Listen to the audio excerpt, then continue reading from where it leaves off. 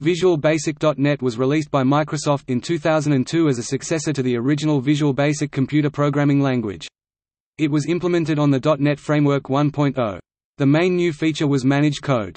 Programmers familiar only with Visual Basic would probably have encountered difficulties working with the new version or adapting existing programs for it.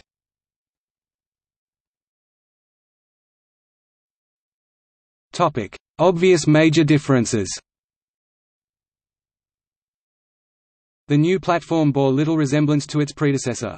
While programmers expected to be able to recompile their Visual Basic source to a .NET target, the reality of the situation was that Visual Basic.NET was a vastly different paradigm. Obvious syntax differences aside, Visual Basic.NET provides much the same functionality as C#, since they both compile down to MSIL, with the most obvious difference being the case insensitivity of Visual Basic.NET, maintaining the original case insensitivity of Visual Basic, which is more of a problem for C# programmers trying to interoperate with Visual Basic.NET developers than anything else. The basic syntax remains very similar. Conditions, loops, procedures, subroutines are declared and written in the same manner. See Visual Basic.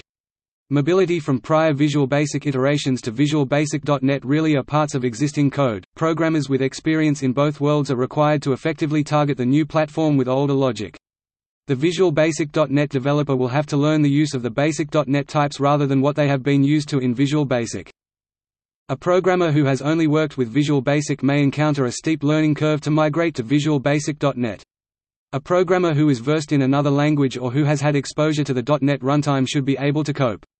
It would be better to think of Visual Basic.NET as a new language inspired by the classic Visual Basic rather than as a continuation of Visual Basic 6.0, with the added difficulty for migrating programmers that VB.NET interfaces with the .NET framework, whereas VB6 was based on the Component Object Model (COM).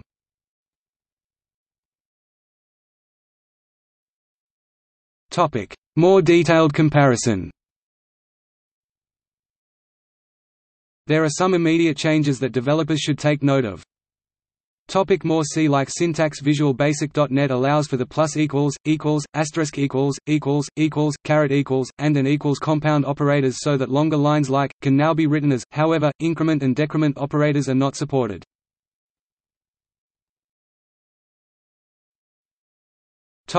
Short-circuited logic. In prior iterations of Visual Basic, all statements in a condition would have been evaluated even if the outcome of the condition could be determined before evaluating a condition. For example, this was not only inefficient, but could lead to unexpected results for any person used to another language. In Visual Basic.NET, the new AND also and or else operators have been added to provide short-circuit evaluation like many other languages.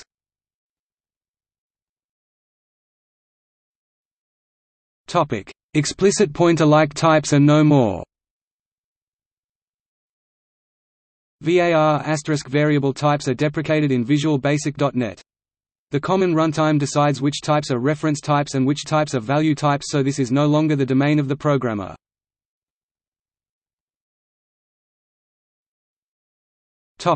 Properties, let and set. Class properties no longer require the let and set statements. Debug printing. Debug print is replaced with debug write and debug write line. Procedures. A procedure call must have parentheses in Visual Basic.NET.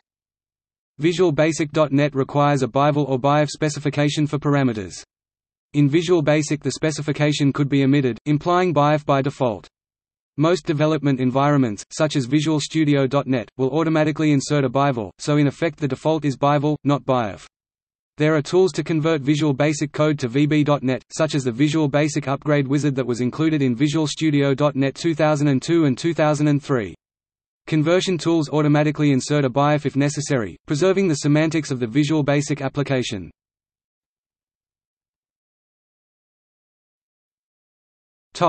Zero-based arrays. Visual Basic 5.0 and 6.0 has traditionally employed zero-based arrays, the default lower bound, unless option base 1 is declared. This was the source of many out-by-one errors in Visual Basic programs, especially when dealing with interoperability across program library boundaries. Although the .NET Common Language Runtime can support arrays with any base value, Visual Basic .NET and C# provide only zero-based arrays and lists, and the .NET Common Language specification requires zero-based arrays for interoperability between .NET languages.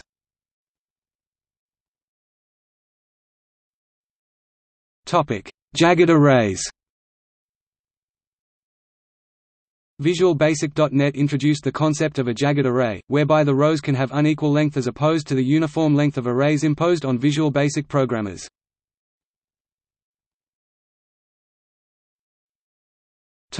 Variant data type is gone. In languages compiling down to .NET Platform, types are strict. Whilst the runtime allows for anonymous objects which don't have a predefined, name type, the type of a variable may not change over the course of its lifetime, hence the need to drop the variant data type.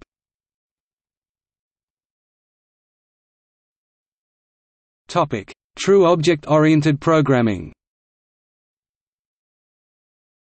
Visual Basic was an object-based language. It supported classes, but not other concepts that would make it an object-oriented language.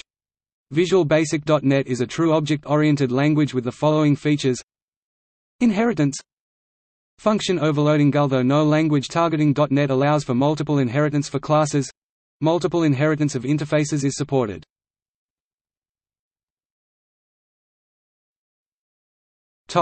Change from COM to NET. Whilst the IDE does a reasonable job of hiding the fact, the dependence on ActiveX objects is dropped in Visual Basic .NET, although there are mechanisms for interfacing with COM in .NET in favor of .NET components offering similar functionality. This shift is good for the Visual Basic developer since much of the performance issues in Visual Basic arose around the cost of the COM interface.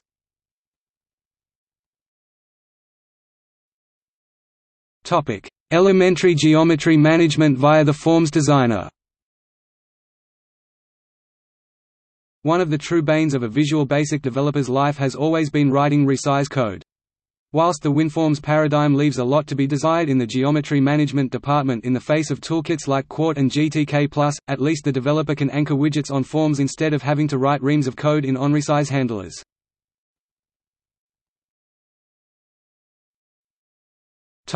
Option Explicit by default. In Visual Basic .NET, Option Explicit is on by default.